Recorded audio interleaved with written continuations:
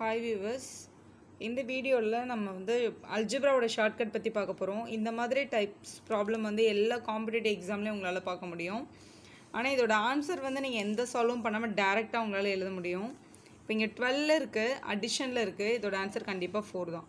இங்கே பாருங்கள், இது 12 இருக்குது, மைனஸில் இருக்குது, இதோட ஆன்சர் 3. இது எப்படி எழுதுறீங்க மேம் நீங்கள் கண்டிப்பாக கேட்கலாம். ரொம்ப ஈஸி.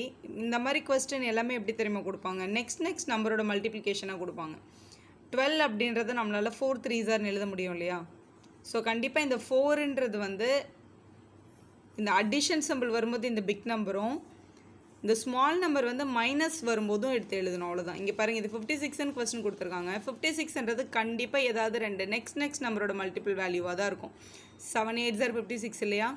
ஸோ இங்கே ப்ளஸ் வந்திருக்கு அப்படின்னா இந்த பிக் நம்பர் 8 இல்லையா? அப்போ 8 தான் ஆன்சராக இருக்கும் கண்டிப்பாக. இங்கே 56 மைனஸில் இருக்கு இல்லையா? அப்போ இது கண்டிப்பாக இதோட சின்ன நம்பர் என்னன்னு பாருங்கள், 7. அப்போ 7 தான் இதோட ஆன்சர். இது எப்படி ஒர்க் அவுட் ஆகுதுன்றதை உங்களுக்கு வந்து சொல்லித்தரேங்க. இப்போ இந்த ஃபஸ்ட் ஒரே ஒரு ப்ராப்ளமோட அது கால்குலேஷன் வந்து பண்ணாமலே ஏன் அந்த கரெக்டாக ஆன்சர் வருது அப்படின்றத உங்களால் புரிஞ்சுக்க முடியும். இப்போ இதுதான் என்னோடய கொஸ்டின். என்னோட ஃபஸ்ட்டு கொஸ்டின் இதோட ஆன்சர் 4ன்னு உங்களுக்கு சொல்லியிருந்தேன். ஏன்னா 4 3s are 12 ப்ளஸ்ன்றதுனால 4 போட சொன்னேன். நம்ம வந்து இந்த கிவன் கொஸ்டினை நான் முதல்ல இப்போ எக்ஸ்ன்னு அசியூம் பண்ணிக்க போகிறேன். இது சோவான் அப் டு எவ்வளோ டேர்ம்ஸ் போகுதுன்னு எனக்கு தெரியாது. இது ஒரு இன்ஃபினிட்டி வரைக்கும் போகிறத நம்ம எடுத்துக்கலாம். சரி, நான் இப்போ இந்த ஒரே ஒரு 12 மட்டும் நான் இங்கேருந்து ரிமூவ் பண்ணிக்கிறேன்.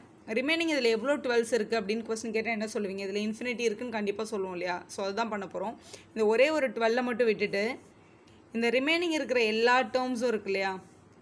√12 இன்ஃபினிட்டி டைம்ஸ் வரைக்கும் அதை வந்து எக்ஸ்ன்னு தானே அசியூம் பண்ணியிருக்கோம் நம்ம. ஸோ இந்த இடத்துல இந்த ஒரு 12 விட்டுட்டு இந்த ரிமைனிங் இருக்கிற இன்ஃபினிட்டி எக்ஸுக்கு நான் எக்ஸ்ன்னு எடுத்துக்கிறேன். which is equal to இங்கே ஆல்ரெடி நம்ம எக்ஸுக்கு ஈக்குவேட் பண்ணியிருக்கோம். ஒன்றுமேல இந்த ரூட் அந்த பக்கம் போனால் ஸ்கொயர் ரூட் அந்த பக்கம் போனால் ஸ்கொயர் ஆகிடும். அப்போ 12 + x is equal to x ஸ்கொயர்னு எழுதிக்கோங்க.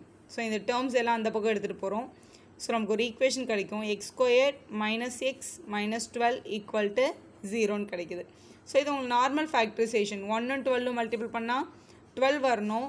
அதே ரெண்டு நம்பரை சப்ட்ராக்ட் பண்ணால் 1 வரணும். ஸோ கண்டிப்பாக 4 3s தான் 12 வரும். சப்ட்ராக்ட் பண்ணால் -1 வரணும். ஸோ இங்கே மைனஸ் போடுவீங்க, இங்கே ப்ளஸ் போடுவீங்க டெஃபினட்டாக. ஸோ x - 4ன்றது ஒரு ஆன்சர், x + 3ன்றது ஒரு ஆன்சர் உங்களுக்கு இங்கே. ஸோ இது ரெண்டுமே ஈக்குவல் டு 0 பண்ண போகிறீங்க. So x is equal to -4 அந்த பக்கம் போனால் +4 ஆகும். x is equal to +3 அந்த பக்கம் போனால் -3 ஆகும். -3 வந்து இங்கே எடுத்துக்க முடியாது கண்டிப்பாக. ஏன்னா கொஸ்டினில் எல்லாமே ப்ளஸ், ஆன்சர் ஒரு ப்ளஸ் நம்பராக தான் இருக்க முடியும். இங்கே -3ன்னு வந்திருக்கு, இது கண்டிப்பாக நாட் பாசிபிள். அப்போ x is equal to 4ன்றது தான் கரெக்டு. இதே மைனஸில் வரும்போது இந்த 3 வந்து ப்ளஸ்லேயும் இந்த 4 வந்து மைனஸ்லேயும் கிடச்சிருக்கும். ஸோ அதுக்கு 3 தான் உங்களோட ஆன்சராக இருக்க முடியும். அவ்வளோதான் வியூவர்ஸ், ரொம்ப ஈஸி. ஸோ ப்ளஸ் வந்தால் பிக் நம்பரும், மைனஸ் வந்தால் ஸ்மால் நம்பரும் எடுத்து எழுதுங்க. எந்த எக்ஸாம் பேப்பர் வேணாலும் எடுத்து பாருங்கள். கொடுத்துருக்க கொஸ்டின் வந்து 2 கான்சிக்யூட்டிவ் நம்பரோட மல்டிப்ளிகேஷனாக தான் இருக்கும். தேங்க்யூ ஃபார் வாட்சிங்.